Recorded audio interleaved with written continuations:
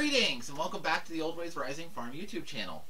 This is going to be another in my Beginner Gardener series, tips and suggestions for how to move forward from nothing to something for people who are new to agriculture and growing plants and looking to take those first steps.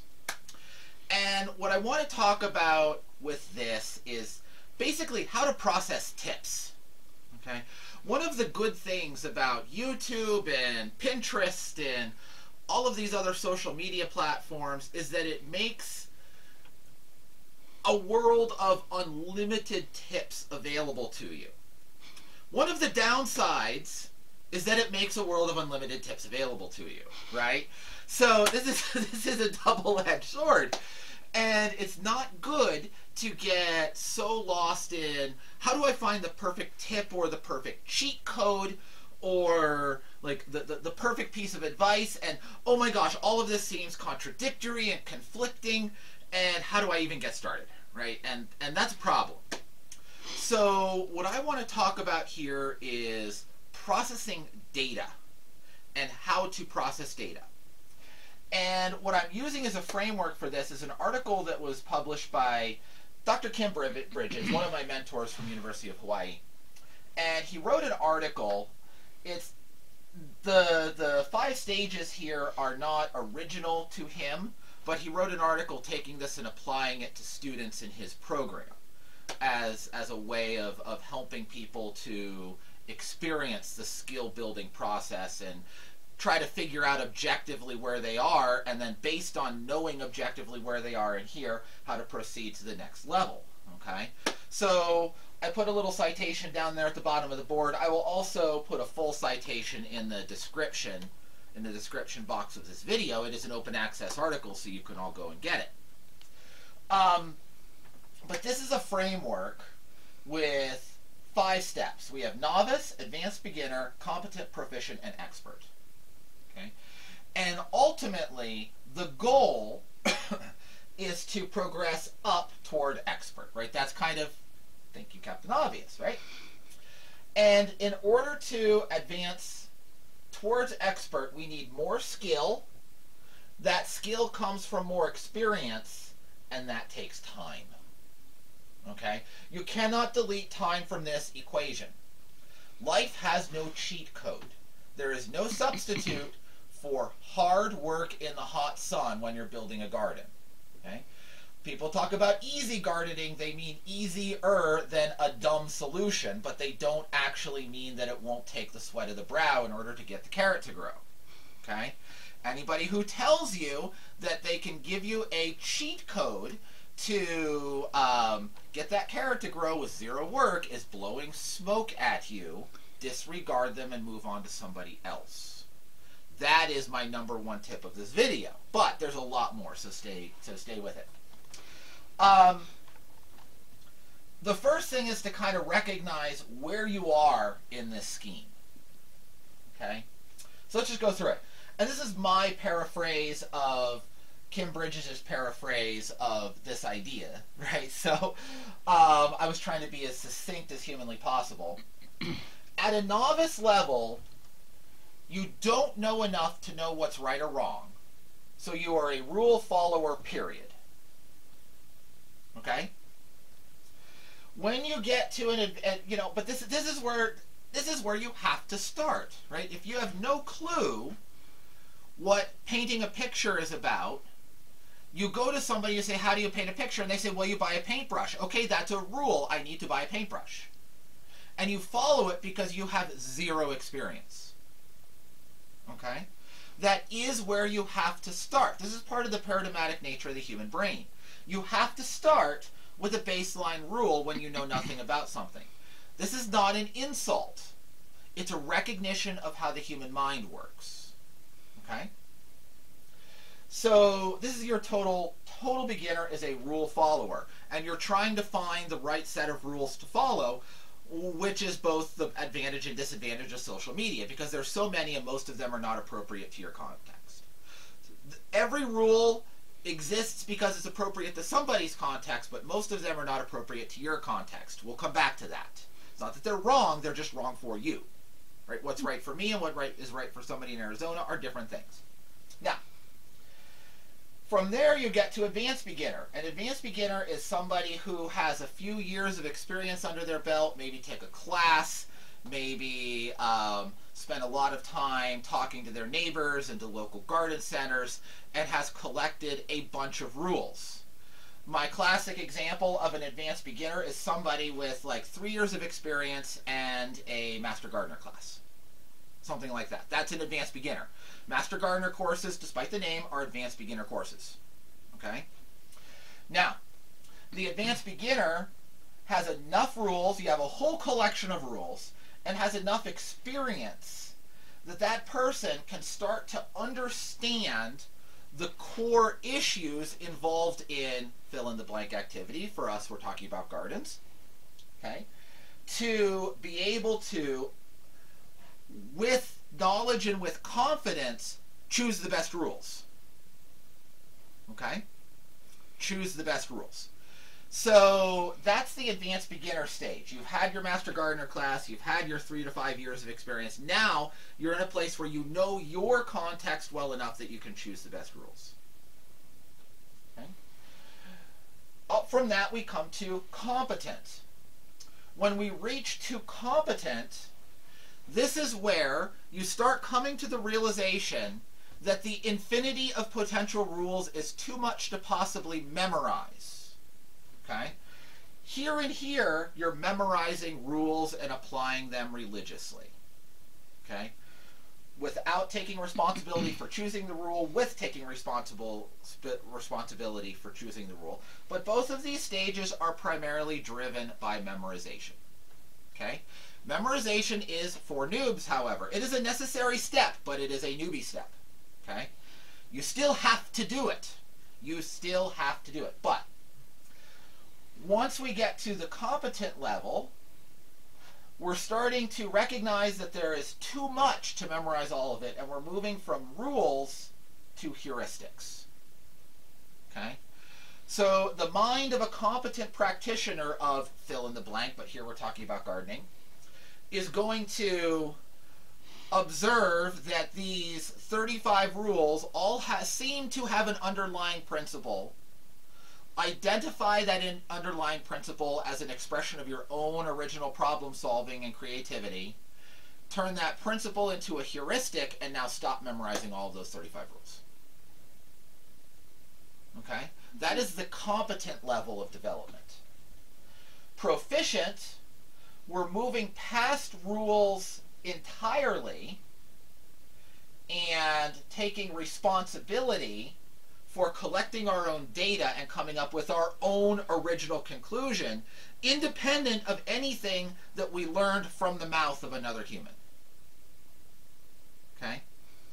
But if you haven't mastered the ability to write heuristics, you don't have the intellectual tools to perform this step, and you can't write heuristics until you've memorized a bunch of stuff. So that you can't just say, oh, I'm a novice, I want to skip to proficient. No. There is no cheat code. It takes experience and time to build skill. No substitute, no shortcuts, except that. Okay? So, you can kind of think of this as like this is your bachelor's of science, this is your master's degree, this is your PhD, and this as your 20 years of experience in the field. Okay? Right, so getting a PhD makes you proficient at a science, but not yet the world's expert. Okay? That's kind of why I say, like, Master Gardener class is advanced beginner. That's like getting your bachelor's. Okay? Now, the world is intuitive and solutions are instinctive. This is the expert level. When you find yourself looking at a situation, looking at an environment, looking at something that's happening in your garden, and you don't need to expressly tabulate a bunch of data or sit there and sort through a list of mental heuristics, let alone go and Google a rule. Now you're at the expert level. Okay? This is where it all is just second nature. And that takes extensive experience and first-hand experience at being every location on this ladder. You don't get to skip steps. Okay. Now, how does that relate to sorting and processing tips? Well, hopefully as you've been watching this, you've been thinking to yourself, which of these kind of feels like me? Right? Do I feel like somebody who, this is my first time planting a garden, or even my third time planting a garden? Do I feel like somebody who's had a Master Gardener class or the equivalent of it? Do I feel like somebody who's out there rewriting rules? Do I feel like somebody who's collecting data? Okay? If you feel like one of these two, you don't need this video. Right? Unless you want to show it to somebody else. Right? Go spend your time somewhere else. Give it a like on your way out, but go spend your time somewhere else. If you're one of these three, let's talk about how to process tips. Okay? If you're a novice, rule follower, your goal should be not to try and collect every tip, every strategy, every cheat code that anybody has ever put up on the internet. You're going to confuse yourself, and you're going to, metaphorically speaking, lose the forest for the trees. And it will not be a fun time. You're just going to get mad, angry, and frustrated. So if you are here and you're just looking for the rules, I just want to grow 5 tulips, 3 tomato plants, and a little bit of basil for my pizza. Okay? Go and try to collect a small number of rules, less than 10, like 10 or a dozen rules at tops. Don't overcomplicate it. And get those rules from somebody as close to you in physical geography as humanly possible. Okay? I am located in the Finger Lakes of New York. I grew up in northern Pennsylvania. I know the Mid-Atlantic region. If you are watching from this region, sure, you can get some of those rules from this channel. If you're watching this from Arizona or Canada or somewhere in Europe or Africa or South America, take the concept from this, but go get your rules from somebody who's close to you. Preferably somebody who's been gardening for a long time. Don't even worry about whether they're the best gardener in the area. Make sure they know how to grow something, because that's your goal right now. Get experience growing, not nothing. Okay? So garden centers are great from this. Neighbors are great for this. Parents and grandparents who garden are great for this. Get a small number of rules, single-digit important rules locally, and let that be it for the first couple of years. Apply them, see what happens. Okay? Now, once you say, okay, my tomatoes are not dying, my basil is beautiful, but I'd like to have tulips survive longer, right? Now you're starting to have some knowledge from experience and have some skills in which you are competent. Now come and spend your time expanding your rule set. Okay? Now it's time to go to the internet for tips. And look at the broad diversity of rules. Because at this point, you can take your class and understand what it means. You can go to YouTube channels and watch and say, is this or not appropriate for my area? Okay? You'll know something about how plants react to climate, so you'll be better able to sort. Well, okay, there's a reason so many German people settled in the Mid-Atlantic, because it's about the same climate. So if you're at this level from Germany, come watch my videos. It's going to be pretty darn close. You know enough, because you have enough experience and skill from the time you've already spent, to sort what parts of what I'm saying are useful in your garden. If you're from Germany and at this level, go talk to another German, please. Get specific rules for your specific area. Okay? But this is where you start collecting. This is where you're going to start collecting rules in here. Don't try to collect too many when you're a novice. Now, when you're competent and taking rules to heuristics, do more of this. Right? Because now you've had, you spent 3 to 5 years here, you spent 3 to 5 years here. We'll just maybe more, maybe less. I don't know who you are. You're an individual, not a cookie cutter. Right, so you spent time in both of these regions. You now have a lot of rules, and now you can really dig in at a new level.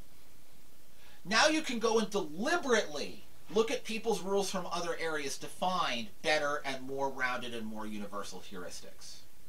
Right, so once you're up in here, it starts to make sense to go and study, if you're interested in water control on your property, to study water control with a worldwide perspective.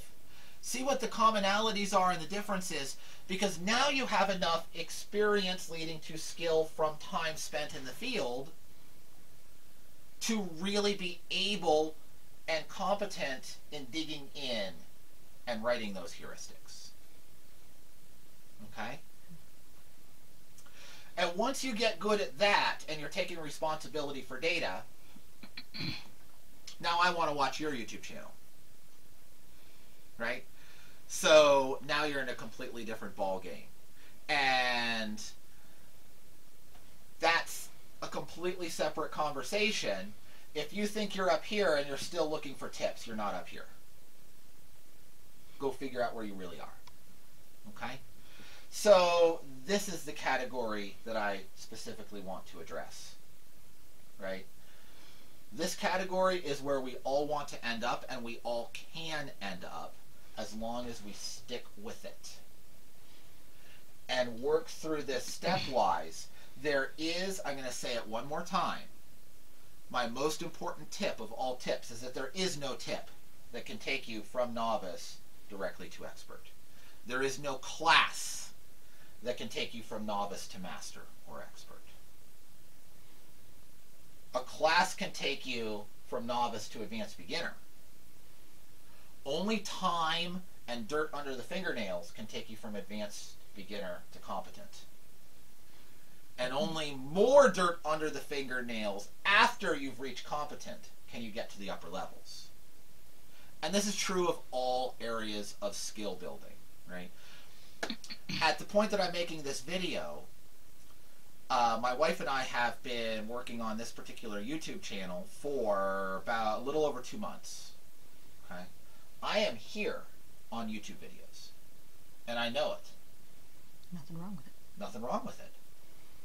Eventually I want to be here, but right now I am here with YouTube videos. Okay? I am a rule follower right now. I am paying attention to channels that instruct on this and learning about the tech and learning about editing and learning about lighting and how to do all of these things.